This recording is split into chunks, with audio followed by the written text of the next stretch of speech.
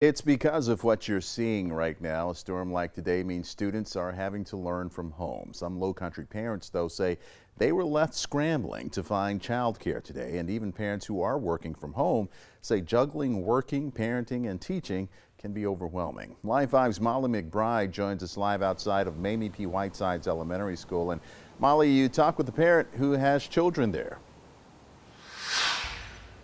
Well, that's right. As you can see, it's an empty campus here today. Like many Whiteside's parents, Jenna Arsenault says she has her 2nd and 6th graders learning from home today. Charleston County School District announced the switch to e-learning yesterday because of dangerous travel conditions for school buses in accordance with state policy.